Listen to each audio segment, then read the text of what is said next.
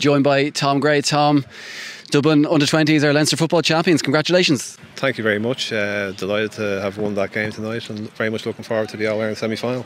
Yeah, I guess goals win games, and that was certainly the case today. The goals coming at really crucial times in the game when, it maybe flattered you a small bit in terms of the scoreline at the end. Yeah, there's no doubt the scoreline flattered at the end. I mean, we got the three, certainly the first three goals. We got them at points in the game where Laois were putting us under a little bit of pressure.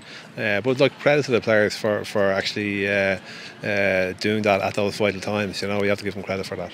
Yeah, we spoke after the Leinster semi-final, and you said that Laois were going to be a difficult task today, and that proved to be the case. You must be happy with how the guys stepped up in the first half when Laois came back at them. After that, such a good start from yourselves, Laois came back and took the lead. The guys responded pretty well to that. Yeah, look, we were very happy. I mean, it was a good start from us on the scoreboard, 4-0 up after maybe 7 or 8 minutes. Laois brought back the 6-all and had us under a bit of pressure. Very happy with how the guys controlled the game for the next 10 minutes.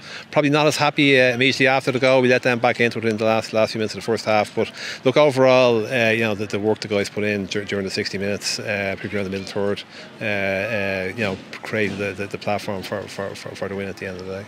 Some really good performances all over the park, but we have to mention Kieran Archer, 380 scored today, and obviously the goals, like we mentioned, were key, but an overall brilliant performance from him. Yeah, look, Kieran's an excellent finisher. He's, he's a young man learning his craft. He, very, very interested in getting better.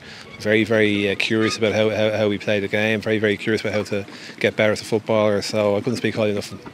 And finally, it's a very quick turnaround for yourselves. It's a week until the All-Ireland semi-final against Galway, so you haven't got much time to recover from this and prepare, I guess. Absolutely, but sure, they're only 19 and 20, and they'll probably recover a lot more quickly than I will. So look, we're very much looking forward to the All-Ireland semi-final.